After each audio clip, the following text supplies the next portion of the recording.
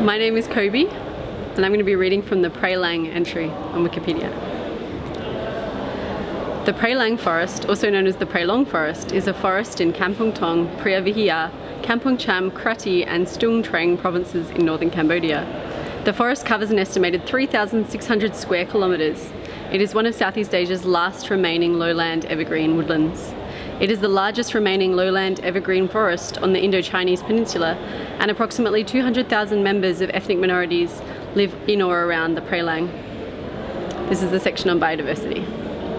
The forest contains 7 distinct ecosystems, including unique primordial swamp forest, and is home to more than 20 endangered plant species, as well as 27 endangered animal species. Botanists have said, in all likelihood, there are even more as of yet unknown species populating the forest, which is also an important breeding ground for fish. In addition to its rich biodiversity, Prey Lang plays a critical role in water management. It's a primary watershed, regulating water and sediment flow to the Tonle Sap Basin, and vital for the water and food security of millions. Prey Lang has some of the highest carbon sequestration values in the region, making it a powerhouse in the fight against climate change. This is the section on Indigenous communities. It's World Indigenous Peoples Day today. The forest also plays a central role in the lives of hundreds of thousands of people in Cambodia.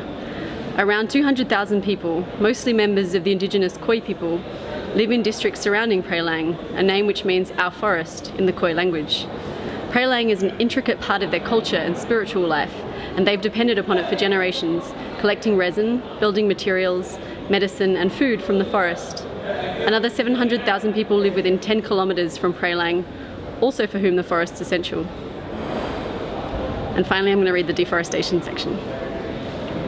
Prey Lang is under threat from a variety of sources which have put short-sighted economic interests ahead of a nation's long-term well-being. Agribusiness plantations and mining operations are cutting away at the forest, including sensitive core areas. Illegal logging for timber, including luxury wood, is rampant, depriving communities of the resin trees they depend upon. It's estimated that up to 250,000 resin trees have been lost to chainsaws. Illegal mining for precious metals and iron ore has also been on the increase, displacing artisanal, environmentally friendly operations. Toxic chemicals are being dumped into Prey Lang waterways, upsetting the area's delicate ecological balance and endangering downstream communities. In addition, new roads are cutting into important and sensitive areas of the forest, making it easier for unscrupulous actors to illegally clear forest, transport timber, and engage in poaching. I chose to read the Prey Lang entry on Wikipedia because it's World Indigenous Peoples Day, and it's one of the areas in the world in which Indigenous people's rights are being undermined by economic interests.